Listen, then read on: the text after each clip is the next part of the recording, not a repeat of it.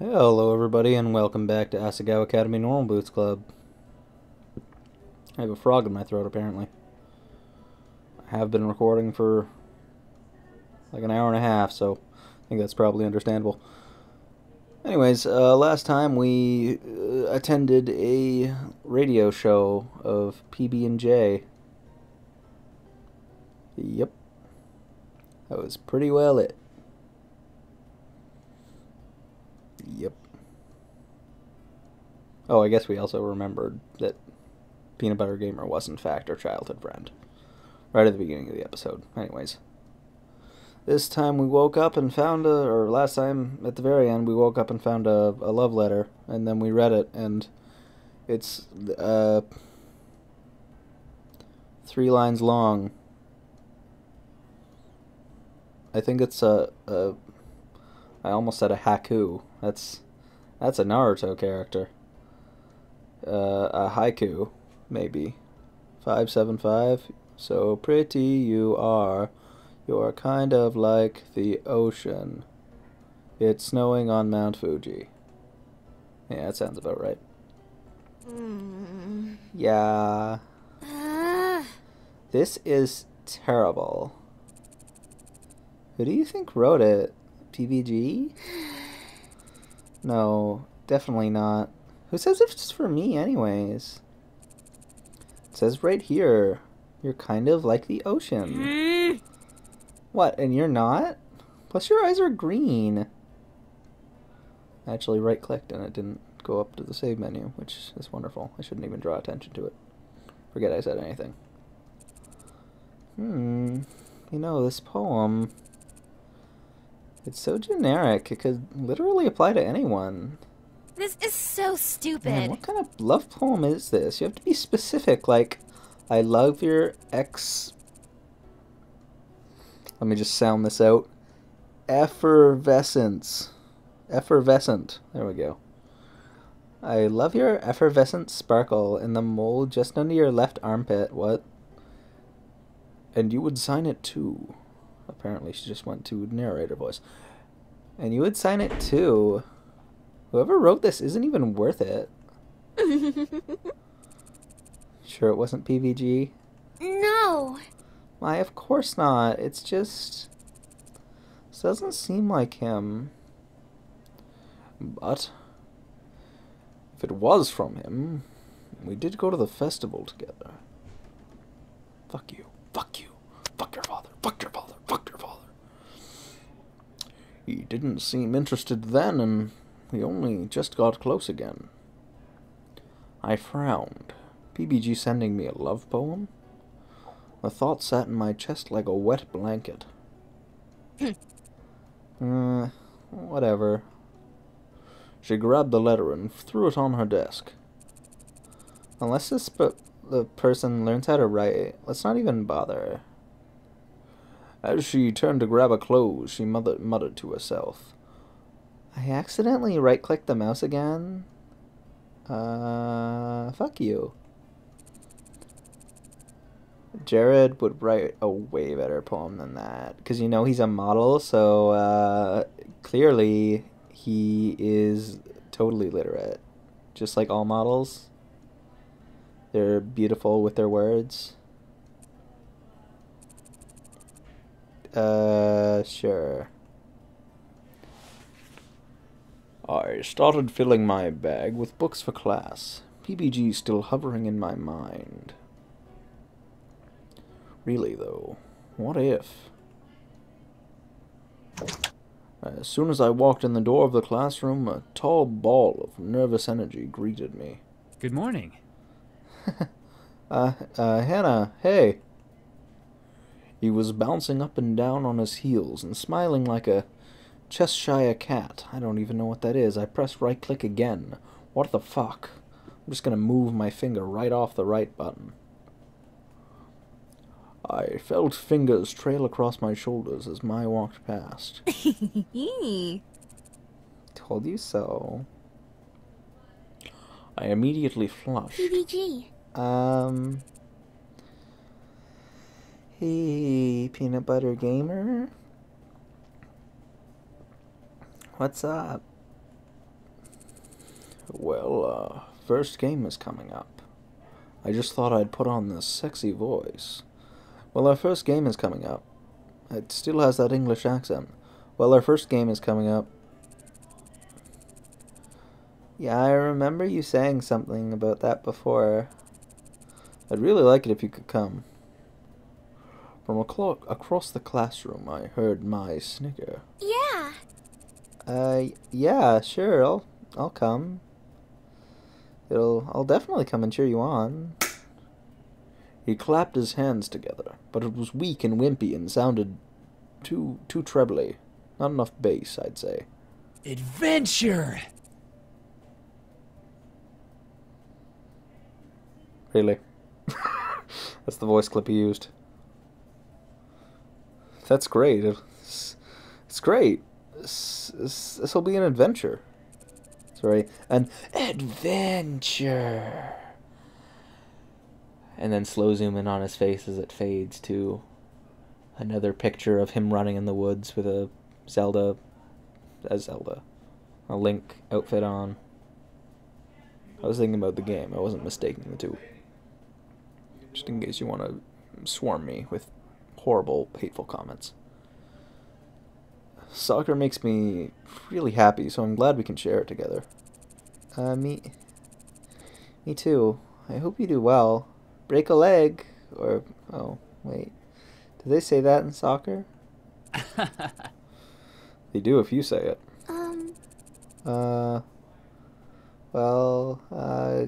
Good luck. I'm just gonna... I dashed to my desk and slammed myself into my chair. Moments later, PBG slid into his chair, too.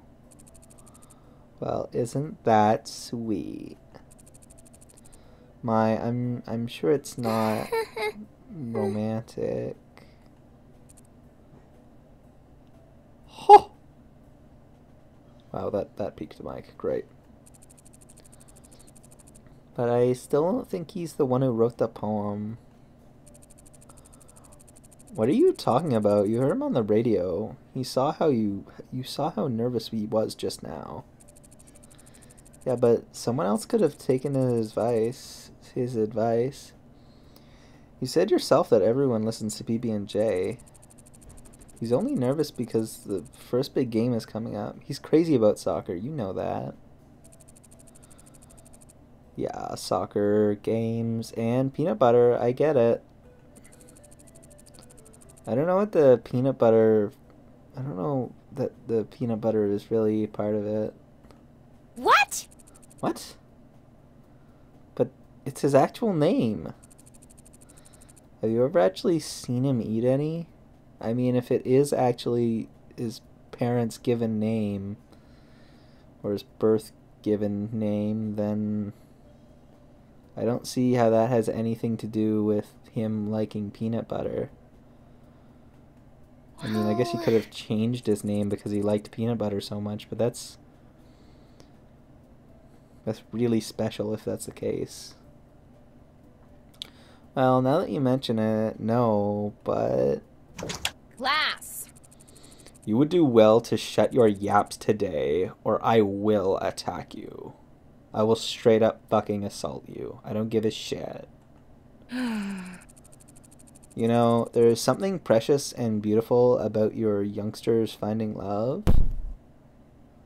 She slammed a hand onto the desk, driving her nails into it. Yes, so beautiful how even filth and 6th graders can meet. I'm sorry, 6th graders? 5th and 6th graders. I'm sorry? What? I was under the conception that we were, like, at least 17 years old. Are we 5th and 6th graders? Because that's a little weird. Gotta say, some of these people have beards. Just straight up beards. What the hell?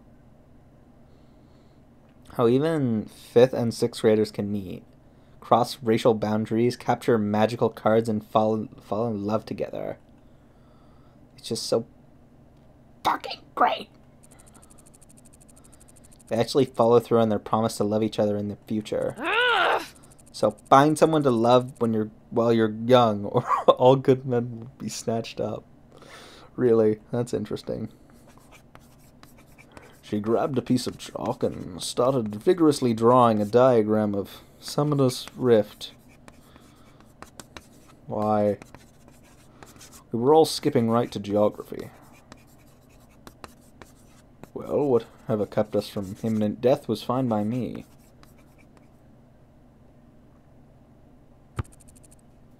Go get him, PBG.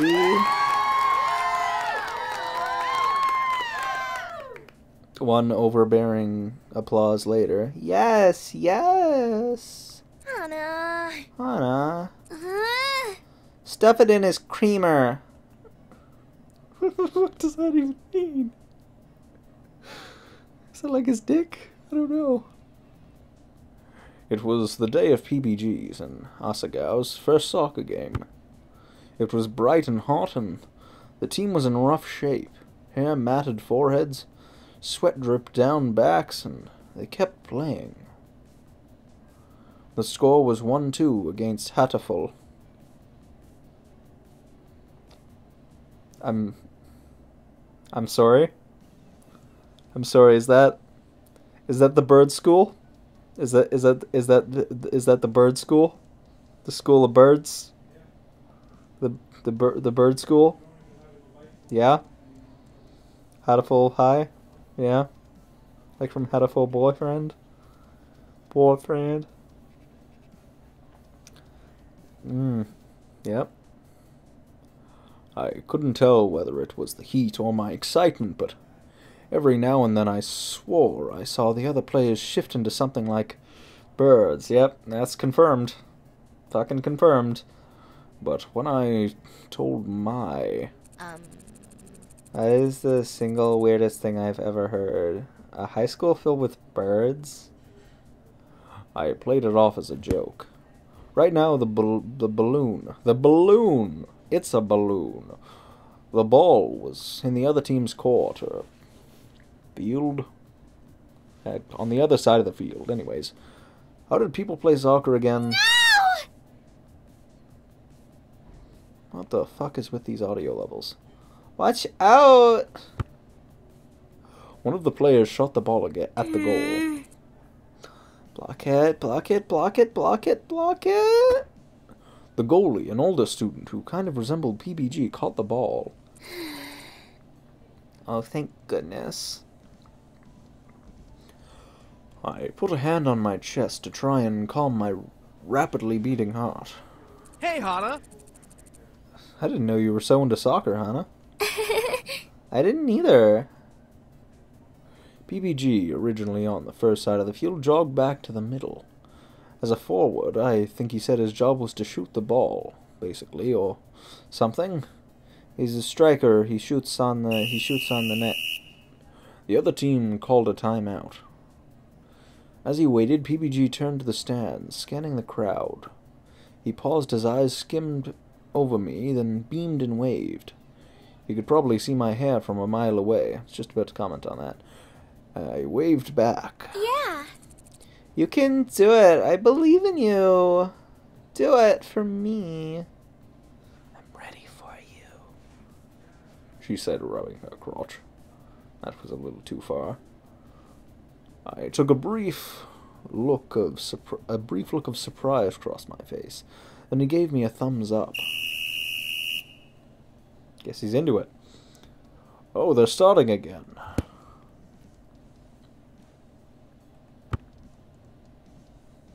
Sorry. Ellipses. Ellipses. It was nearly the end of the game. Huh. Huh. The score was 1-2, but this time Asagao had the ball. Jeff was dribbling it up the side of the field. Someone got in his way and he passed the ball to Dean, the center forward. Dean dodged left and right. Only 10 seconds left. They were coming closer and closer to the goal. It's hard to make reading exciting. Dean here. Dean glanced up at PBG, but as someone stepped in front of him, he reflexively kicked the ball towards Jeff. No! The fuck does it matter? Jeez. As long as he gets the goal. No! The ball was intercepted from by a player from Huddle High. There we go. There's the problem right there. As the timer ticked down, all the spirit left the Asagao team. The crowd around me clapped politely as the other team cheered. The first game of the season was a loss. People rose to leave, obscuring my vision of PBG. I stepped onto the bleachers, but still. I'm so damn short. It's fine. We'll meet him out on the field. Gerard, Mai, and I waited until most of the sweaty crowd passed, then walked to the edge of the field. The team was crowded in a circle, just a few feet away. Next time. I don't feel bad. Overall, we had a really good game. We should do more team drills, I think. And a bit of work on our passing, so it doesn't happen again, though. Sure, why not? Our next game. We should probably head back. What? Why? Huh. When PBG gets like this, it takes him forever to come back to the real world. Once it took us 2 hours just to get him off the field. Ugh. Ugh. Ugh. Ugh. Yeah, let's go. We turned and immediately Yellow Jackets filled our vision. Hey. Hey guys. Bummer about the game, right? That other team had us on our toes the whole time. Couldn't believe it. Yeah, it was pretty upsetting. I hope PBG's alright. Just for reference, I believe that this is Balrog, and I think this is Youngtown. I think.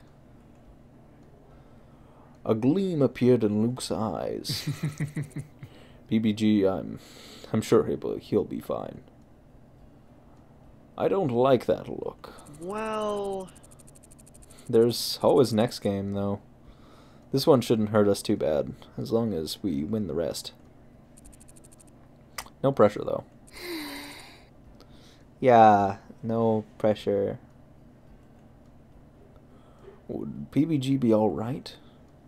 An odd noise came from Luke, and he cleared his throat. Catch you on the flippity flip. Anyways, dude, we gotta go. Like, we'll see you all later. What? Wait, we do? Yeah, dude, let's go. Later.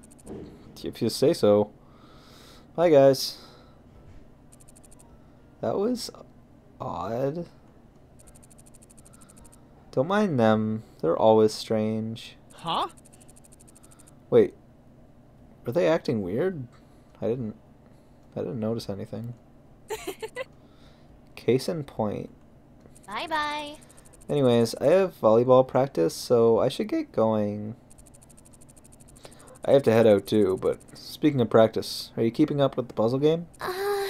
Yeah, totally. It's great. I'm